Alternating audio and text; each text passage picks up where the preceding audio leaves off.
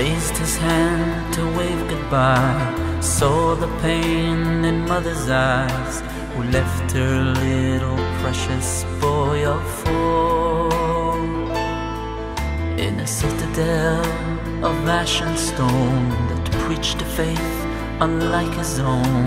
Perhaps he just may yet survive this war. In the shadows stood a man in black. My child, he said, you must not look back. Yet one image lingered, the tears on her face, and mother's words from their last embrace. Shema, Shema Yisroel, know that there is but one God above. When you feel pain, when you rejoice, know how it longs to hear your voice. Hashem Elokeinu, Hashem Echad.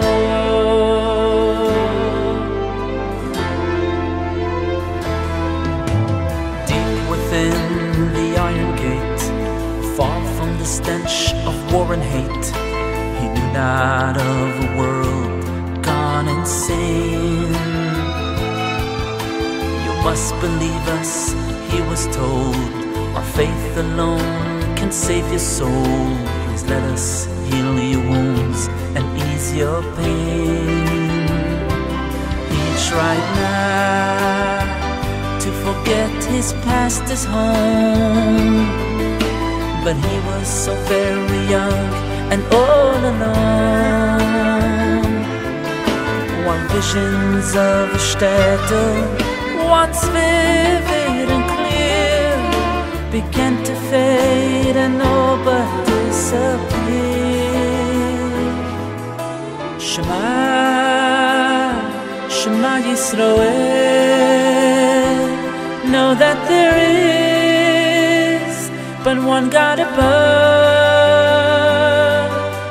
When you feel pain, when you rejoice, know how it longs to hear your voice. Hashem Elokeinu, Hashem Echad.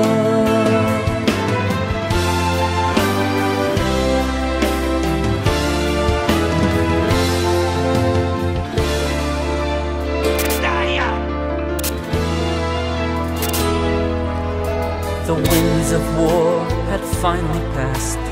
One man took on the sacred task to bring the scattered Jewish children home. He traveled far from place to place, a quest to reignite the faith of those sent into hiding long ago. He entered the fortress grey and cold. Your kind is not among us, he was told. Hashem above, he whispered, please don't let me fail. As he began to sing Shema Yisroel, Shema,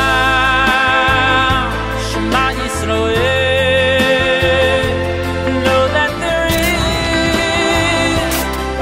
God above.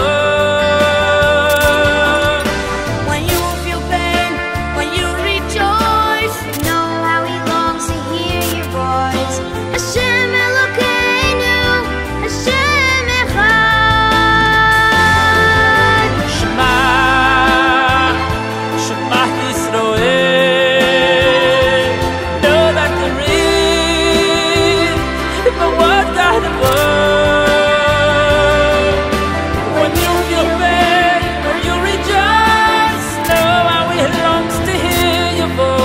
Hashem Elokeinu, Hashem Elokeinu.